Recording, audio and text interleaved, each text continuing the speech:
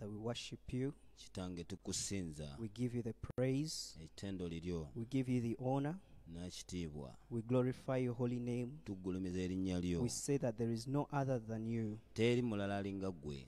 Father, we thank you for today. Mukama tukwebaza olwaleero. We thank you for your sufficient grace. Tukwebaza olw'ekisa ekitumala. We thank you for your mercies that endure forevermore. Tukwebaza olw'obusaasizi bw'obubeerawo emirembe We n'emirembe. bless you for the listeners and the viewers, O God. Weebale olw'abawuliza era n'abalaba. Thank you for all those that you have entrusted to us. O King of Tukwebaza olw'abo Mercy. tukwasizza mu kaseera We kano. thank you for everybody's life, O God. Tukwebaza olw'obulamu bwa buli muntu. We thank you for your word, Tukwebaza olw'ekigambo kyo. and we pray, King of Glory, Tusaba Katonda w'ekitiibwa. that you come and challenge us, Otusoomooze. that you come and change us, Ojje otukyuse. that you transform us Okyuse obulamu bwaffe. by your word. N'ekigambo kyo. Give us the grace to understand. Tuwe ekisa ekitegeera. I disappear Mukama nze nzigwawo. so that you will appear, God. Ggwe gy'olabisibwe. Speak to your people, Yogera n'abantu bo. minister unto them. Era obaweereze. In Jesus' name. Mu linnya lya Yesu. Hallelujah. Haleluya. We want to thank you all, Twagala okubeebaza mwenna. those of you that are watching us Abatulaba mwenna. via Facebook, Abali ku Facebook. via YouTube, Abali ku YouTube. and over every social media platform. N'abali ku mukutu gwonna And those that ogw'empulizaganya. are tuned in, N'abo abateze. we bless the Lord for you. Twagala okubeebaliza Katonda. Before you, Era mu maaso gammwe. I am Magge, Nze Magge Raymond. and I am privileged to minister to you today. Nina omukisa okuba nga mbaweereza olwaleero. And I'm being interpreted by my pastor, Era nga nzivunirwa omusumba wange. Pastor Edward Tucker Salongo Double Double. Pastor Edward Tucker Salongo Dabo. Amen. Amiina. So today I want to share N'olwaleero njagala okuba nga ngabana. a simple word with us. Ekigambo mu bufunze nga kitegeeza.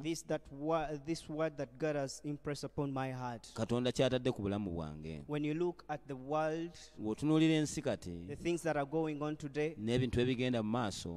over the news, Mu mawulire. we hear of people committing suicide Abamu tuwulira nti bejje mu bulamu bw'ensi. in one way or the other. Mu ngeri emu oba endala. People are setting themselves on fire. Abamu beeyokya. Many families are breaking. Amaka gasinga gamenyese. And this has not excused the born agains. Ate nga kino tekitalizza n'abalokole. But I want us to learn something today. Naye njagala tubeeko kye tuyiga olwaleero. And the word is called the Sift. Ekigambo nga kiyita okuwewa. Let us first go into the scripture. Katugende mu byawandiikibwa okusooka. Luke 22. Luka.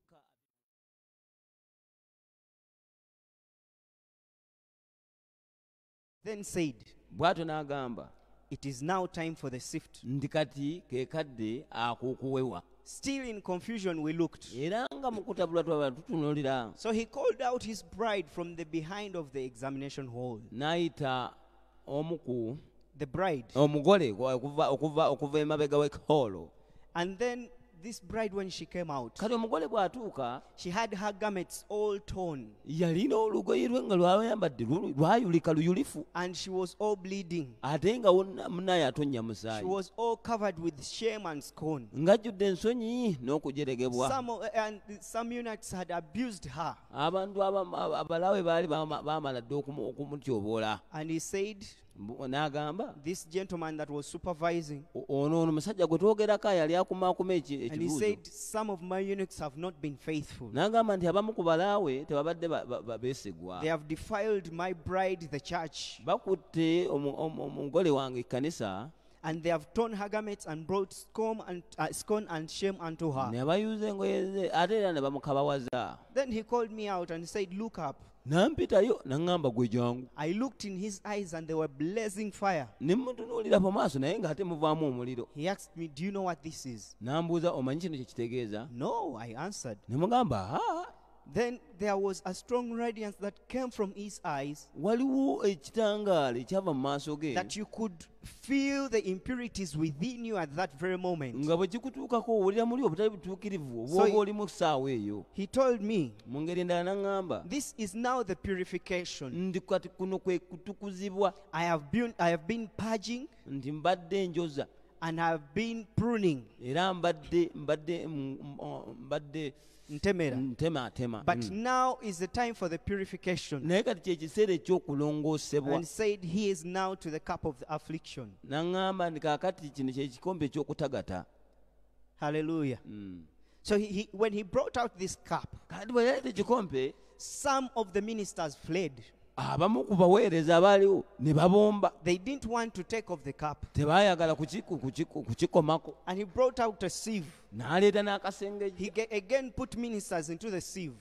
n'asitula abaweereza okubateeka mu kasengejja Some were too fat to go through the sieve. munayimbwa abamu baali banene nga tebasobola kuyita mu bunnya And bwa others kasengejja just held onto the sieve. abamu ate baali bayitamu nga batono nnyo They naye nga didn't want to go into the cup. nga tebasobola kugenda kusengejjebwa kugenda mu When I looked at him, kale bwe nalaba ekintu ekyo he was smiling and crying at the same time, weeping so bitterly. yali aseka amwenya kyokka ate nga kyekiseera kyekimu akaaba ate nnyo Within my heart, I asked myself, what is this? kati mu mutima gwange kwe kwebuuza kikino And he said, n'agamba I'm crying because of those that have not made it through the sieve. nti nkaaba ku lwabo abatasobodde kuyita mu kasengejja And again, I'm happy for those who have made it through. naye ate mu ngeri endala ndi musanyufu ku lwabo abayiseemu ne bagwa mu kikompe So he took out cups bw'atyo n'akwata ebikompe and he went on giving to other ministers. bw'atyo ng'agenda abiwa abaweereza He said, ab'enjawulo this is the cup of affliction. kanagamba nti kino kyekikompe eky'okutagata Many have drunk of that cup nti abamu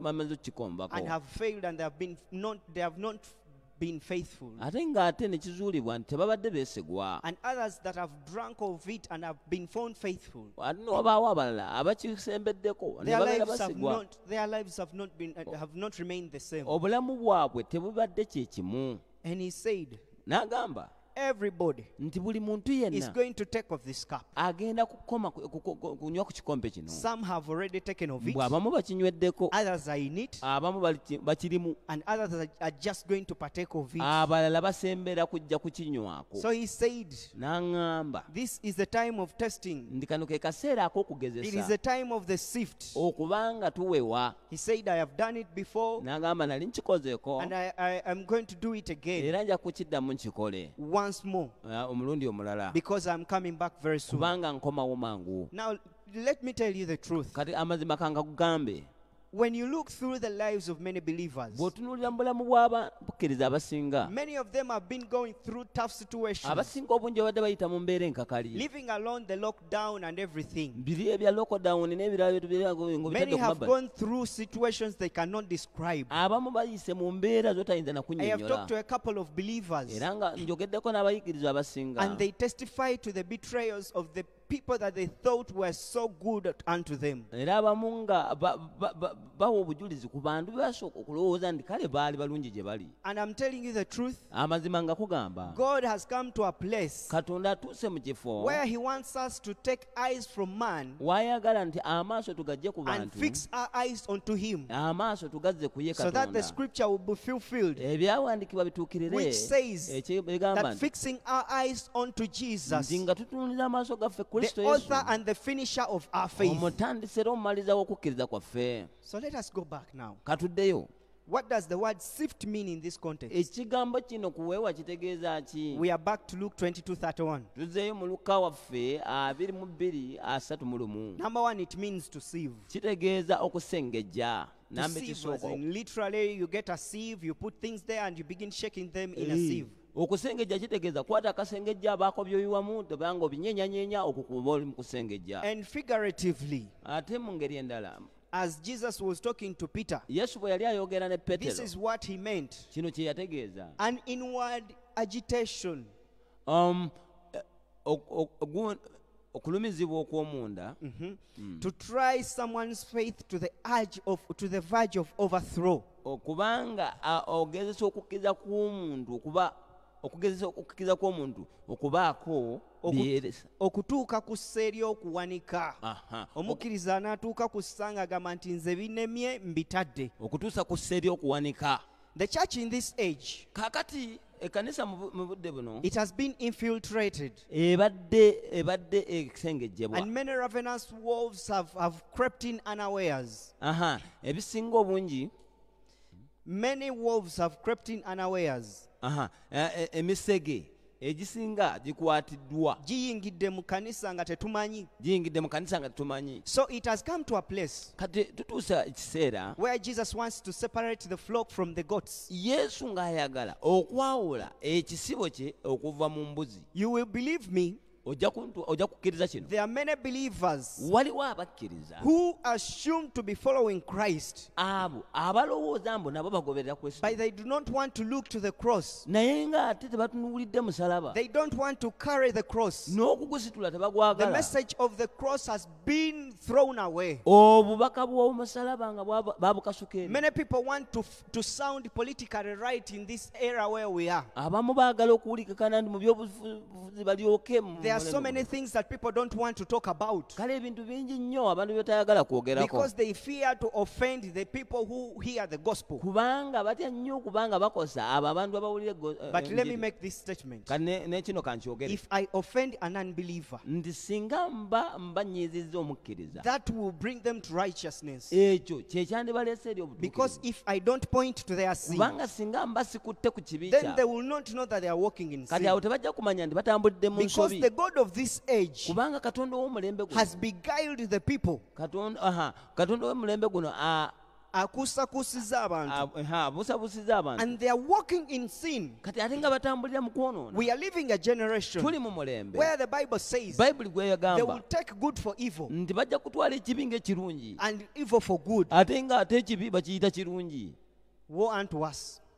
Zitusanze. So it has come to a point. Kaakati tutuuse ku se Many believers, abakkiriza abasinga even in the church, ne mu kkanisa they look to the cross, but they don't want to die on that cross. batunuulidde omusalaba naye okugufiirako They kikafuwe. don't want to kill the flesh. Tebaagala kutta mubiri. And they have a gospel, a certain kind of gospel that they think is supporting ate them. wabawo n'enjiri gye baagala okuba ng'ebawagira mu But nsonga let me zaabwe. tell you of a truth.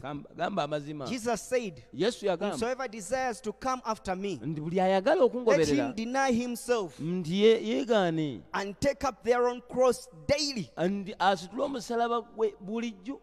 So many are in church, Kati bangi bali mu kkanisa they are following the gift, bagoberera ebirabo but their hearts are not right with God. naye emitima nga tegiteredde na Let me Katonda. also make another statement. Kaneke nnyo kankyogere. It is possible Kisoboka for a man of God omusajja wa to Katonda manifest okubanga avaayo and show power n'alaga amaanyi and work miracles, n'akola n'ebyamagero many tremendous miracles, unprecedented, ebitayogerekeka ne bibaawo and yet their hearts are not right naye with God. ng'ate emitima gyabwe You know why? omanyi lwaki? Because the gifts and callings of God are irrevocable. Kubanga ebirabo n'okuyitibwa ka Katonda Tabyejjusa. tabyejjusa. They are without repentance. Ye tagamba And anti many such people have gone astray. era abasinga obungi mu ebyo babuliddeyo. And these people, Ate abantu bano they are leading flocks and flocks. babuze naye ate bakulembera ebisibe And they are bingi. leading them down their own path. Era nga nabo ebisibe ebyo babiyisa mu makubo gaabwe. And I thank God for the lockdown. Nebaza Katonda olwa lockdown eno. Because the church was moving at a very terrific speed. Kubanga kanisa yalina sipiidi gye yali eriko yiriyiri. And we were headed for a crash. Ate nga sipiidi eyo yali erutwala mu kabenje. Because many people were driving so fast down the lane and they didn't even recognize they were going off-road. Kubanga ate abamu baali bavuga sipiidi yiriyiri nga tebamanyi ndi ne ku layini bavuddeko. And when Jesus realized that, Kati Yesu bwe yalaba ekyo he said, stop.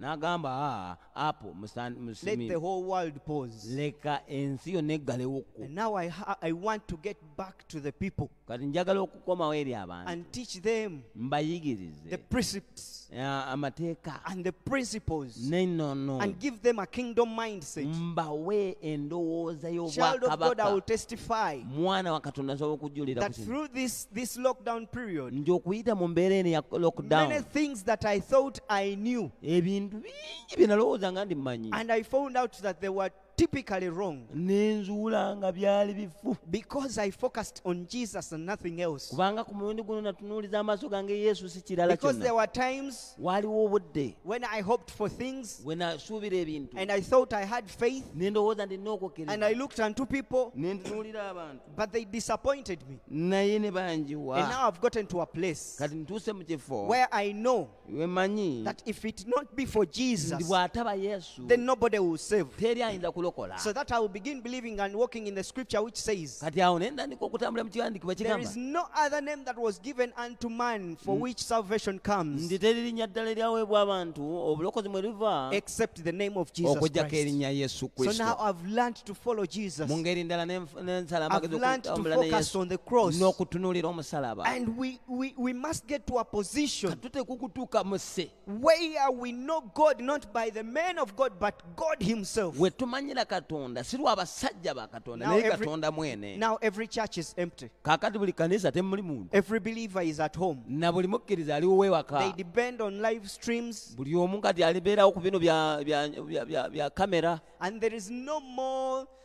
flipping people over the chairs. Teri nti ate babano bagudde mu ntebe There is babasimulula. no more casting out of demons and Kati- doing all that stuff that Kati we teri used to do. kugobera mizimu ku kamera n'ebirala byonna bye tukola. It's safe to say there is no more drama in the church. Kaakati mu ngeri endala kalugambe tewakyaliwo katemba mu kkanisa.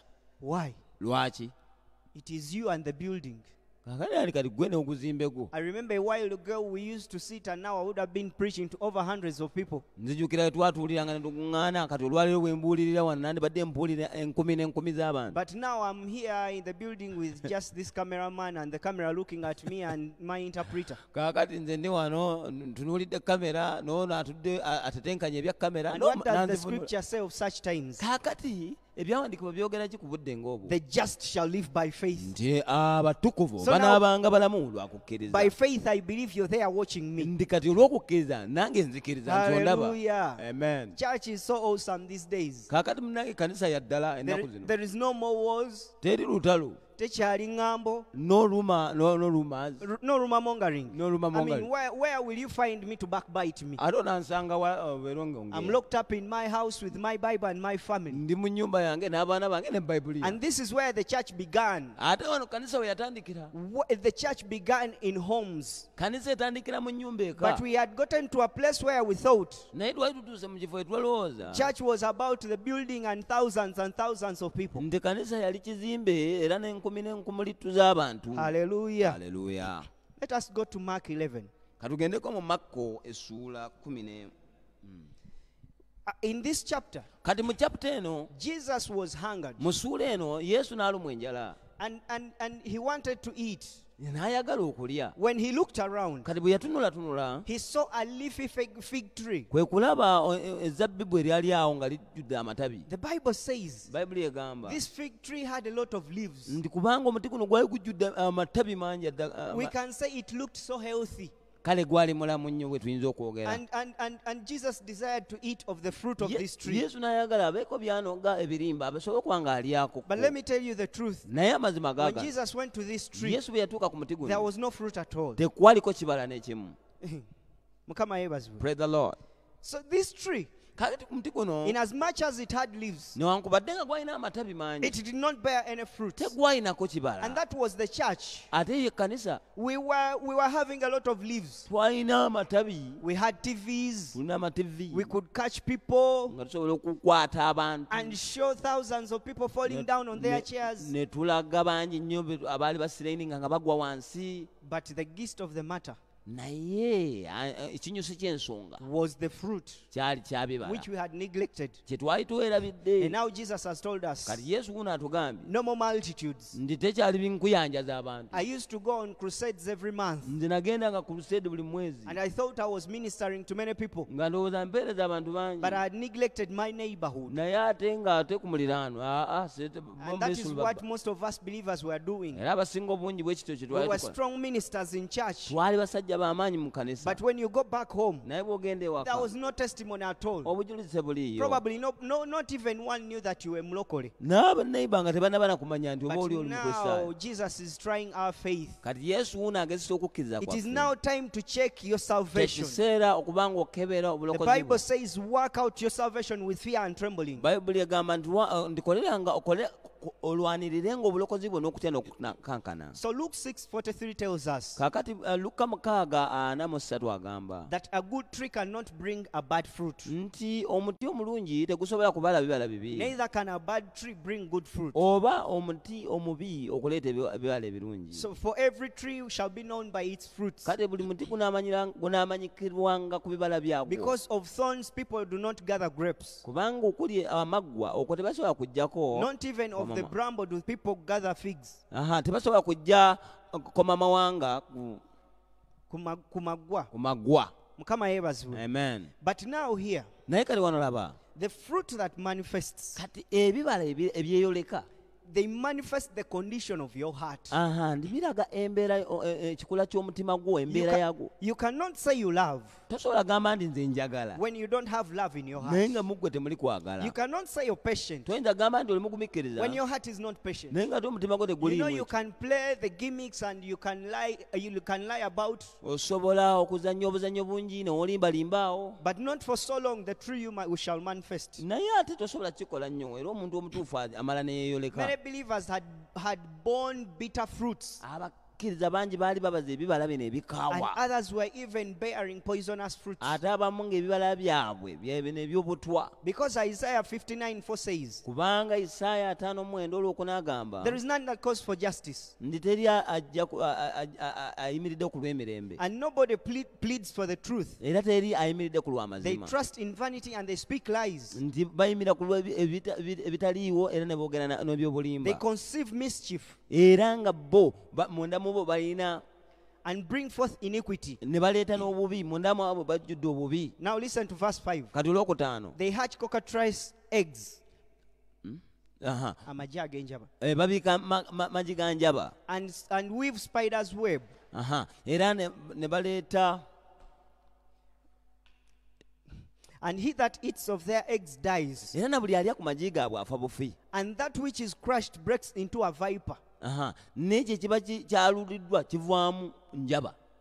Mukama yeebazibwe. Amen. And that's how we were. Twali bwe tuti. We had conceived such things Twali tumaze okufuna ebintu ebyo nga that we had even begun killing people in church. nga n'abamu tutandise okutta ab'omu The kkanisa. worst of wars was not against a believer and an unbeliever. Olutalo terwali lwa mukkiriza The n'atali. biggest war was apostle against apostle, Olutalo lwali mutume ku mutume, pastor against prophet, musumba ne nabbi, the pastor against his own flock. musumba n'ekisibo kyate. And you know, when God looked at all this katemba, Kati Katonda bwe yalaba katembo yenna and he said, let me pause this world for a bit. n'agamba bano kamba twaliko mu luwummula. And he says in Isaiah 48:9, Isaaya 48:9 for agamba my name's sake I will defer my anger, nti ku lw'erinnya lyange nja kukendeeza ku busungu bwange, and for praise I will refrain for thee. n'olw'ettendo nja kubanga Nerekerayo. neerekerayo, That I cut thee not off. nti nneme okubasalako. And he says in verse 10, Olw'ekkumi behold, I have refined thee, nti mbalongoosezza, but not as silver. naye si nga I siriva, have chosen thee mbalonze in the furnace of affliction. mu kikoomi eky'okwenyigirizibwa. For mine own sake, Ku lwange nze, even for mine own sake, he repeats it. era ku lwange nze I will mwene do it. nja kukikola. For how should my name be polluted? Erinnya lyange lisobola litya okuba nga And I will livumaganyizibwa, not give my glory to another. ate nga sisobola kugabana kitiibwa kyange na mulala. Now, we cannot skip to say, Kale tetusobola kulemererwa kugamba let me just be blunt at this. kino kammale gakyogera. Men of God had taken God's position. Abasajja ba Katonda ate baali batutte kifo kya And they Mukama. had taken the glory which belonged to God and they had vested it upon themselves. Kati nga batutte ekitiibwa kya Mukama bo nga bakyeyambazza. And just like the Bible says, Era nga Bayibuli I will bw'egamba strike the shepherd and the flock will scatter. nti ndikuba omusumba ate ekisibo ne And kisaasaana. this is why we have come. Kati ensonga lwaki tuzze. Let me tell you the truth. Kaka nga mbagamba amazima. After this lockdown, Okuva mu lusirika luno, many ministries will not resurrect. obuweereza obumu buyinza obutadda ngulu. And many assumed servants of God will be nowhere to be seen. N'abamu abaali bawulikikana ng'abaweereza ba Katonda And tebajja even some of the kuwulikikana. things we had believed, you will find that they would have changed. n'ebimu ku bye twali twakkiriza ebimu mujja kwesanga nga byakyuka because they are men of God kubanga aliwo abasajja who bakatonda had told their flock, abaali bagambye ebisibo if you byabwe ever leave this church and go to another, you will die. nti komaluva mweno ku kanisa eyange n'ogenda mu ndala ojja kufa. But now they are at home and they are not dying. Kaakati abakulu no bali waka waabwe ate They tebafudde. are from one YouTube channel onto another and they are not dying. Service balaba za njawulo ku masimu gaabwe ate tebannafa. So men of God can no longer manipulate the flock like they did. Kaakati mu ngeri endala abasajja ba Katonda tebakyajamya tebakyabuza kibiina nga bwe badde nga And many of the lies that had been told to this flock na buli bulimba bwonna obubadde bugambiddwa ebisibo bino through this lockdown, okuyita mu lockdown people eno have gotten to know the truth. abantu bazudde amazima. Let me tell you this. Ne kino kankikugambe Every heart will be tested. buli mutima guteeka Whoever okugezesebwa. professes to be a follower of Christ, Buli agamba nti nze ndi mugoberezi their wa faith Yesu. will surely be tested. Okukkiriza kwe kuteeka Because when the sift okugezesebwa. comes, Kubanga okuweebwa bwe it kujja does not try your righteousness. tekumanya obutuukirivu bwo, It does not try anything else tekugezesa kirala kyonna, but your faith in God. kugezesa okukkiriza kwo I mu can give Katonda. you of a few instances. Nsobola okuwa ebyokulabirako. Shadrach, Meshach, and Abednego, Saddle Meshach ne Abednego when they were going to be thrown into the furnace of nga fire, banaatera okukasukibwa mu kikombe they told ky'omuliro King Nebuchadnezzar, ne bagamba kabaka Nabukadneza even if you throw us in the fire, nti kale ne bwetuteeka mu we kikombe know our ky'omuliro God will save us. tumanyi Katonda ajja And tulokola. even if he doesn't save Kale us, ate oba ne we shall bw'agaana not bow down to your image. tetusobola kuvunnamira And this kyebumbe is the kind of faith that God is looking for in kuno the church kwe today. kukkiriza Katonda kwatunuulira That we shall kwanoonya mu stand and kanisa say, we tuyimira ne It tugamba doesn't matter what we face today. ekikola olwaleero ki kye Our tulaba faith shall not be shaken. okukkiriza kwaffe tekujja kunyeenyezebwa. God is looking for a believer Katonda anoonyayo omukkiriza with unwavering faith. ng'alina okukkiriza Child of God, okutakyukakyuka. we are going to be tried Baana ba Katonda tugenda kukezesebwa back and forth, emabega front and center. mu maaso ne mu But we shall hold fast onto this rock of our salvation, kwenyweza ku lwazi And we luno shall olw'obulokozi say bwaffe era that the tugambe Lord is my stronghold. Mukama kye kigo kyange. Praise the name of the Lord. Hallelujah. This one thing always remember. Kati kino kyokka kye njagala oleme kwerabira. Stay on the cross. Sigala nga otunuulidde omusalaba. Pay more attention to the things of the Spirit. Era ebintu by'omwoyo omutukuvu bisseeko essiira And keep the faith always burning. ne okukkiriza kukwongeremu omuliro. Because by so doing, Kubanga bw'onaakola bw'otyo, Paul says, Pawulo agamba hope does not disappoint. nti essuubi teriyiwa.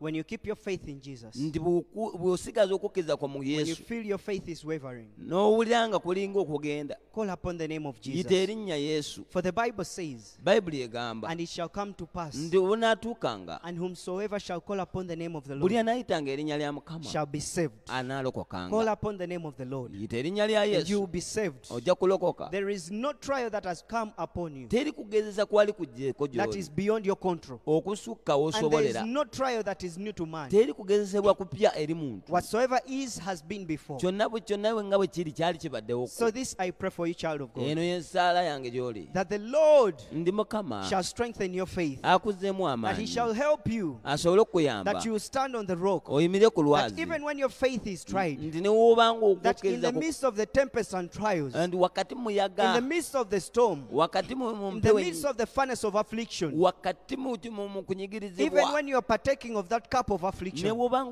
onywa ku kikompe that you will say ky'okutagata, like Job said, ojja kwogera nga that Yobu I know yagamba my Redeemer nti manyi lives. nti omununuzi waffe I aba know my mulamu. Redeemer Manyi lives. nti omununuzi wange aba I know mulamu. my Redeemer lives. Omununuzi wange aba I mulamu. know my Redeemer lives. Manyi nti omununuzi Your wange aba faith comes from what you know of God. okukkiriza kukuva mu ekyo He has ky'otegera done it Katonda. before. Akikozeeko, He saved you before. yakulokolako, And he will save you even this era time. ajja kukulokola ne You are ku not lunaku. going to die in that Tojja affliction. kufiira mu Do not kuwunikiza. succumb to the schemes of the enemy. Tojja kwewaayo Do ebintu not bya give Setaani. yourself up to the devices of the enemy. Tojja kwewaayo Because emikono the emyoyo Lord Setaani. God, he goes before you Kubanga Katonda like agenda a maaso mighty devouring fire. ng'omuliro ogwaka. Remember that greater is he that is in you Oyo w'amaanyi ali than mu the ggwe. devil that is in the world. Okusinga Setaani Your ali mu faith will stand. okukkiriza Your kukunamira. faith will stand. Ojja kuyimiza Your faith okukkiriza. will stand. Okukkiriza kujja For it kuyimiza. does not become from anything else Tekuva walala wonna. but from God himself. Okuva And eri this Katonda mwe. is the confidence we have in Era buno God, bwe buvumu that ebulina mu Katonda. whatsoever we ask for in his Buli kye name, tusaba mu he linnya lye, shall give it unto us. ajja kituwa. He shall stand and fight for us. Ajja kuyimirira He alwane fought naffe. before. Yalwanako. Even this time he will fight. N'omulundi guno ajja In kulwana. Jesus' mu mighty linnya name. lya Yesu. Hallelujah. Hallelujah. Mukama yeebazibwe. Amen. Thank you so much. mubeera mukama abanyo omukisa. If you want to give your tithes and offerings, bw'ombanga oyagala okubanga owaayo ekimu ky'ekkumi, because we still need those finances, banaye sente zammwe zitukolera kyamaanyi. please send your tithe and offering to these numbers. Enamba zino wammanga z'oba oweerezaako. The number is MTN. Eya MTN It is 0782 eri nooti 782 27 27 10 0 17. 7. I repeat, kankuddiremu. MTN MTN 0782 0782 27 27 10 0 17. 7. And Airtel Airtel 0757 eri 0757 988 988 192 192 0757 eri nooti 757 988 988 192. 192. Till we meet again. Paka lwe tunaddamu. See you next week. Tulabagane wiki May the ejja. Lord keep you Mukama and akunkuumire. bless you Akuwa and omukisa. make his face shine on you. Era ekitiibwa kye kikulabire. Shalom. Emirembe.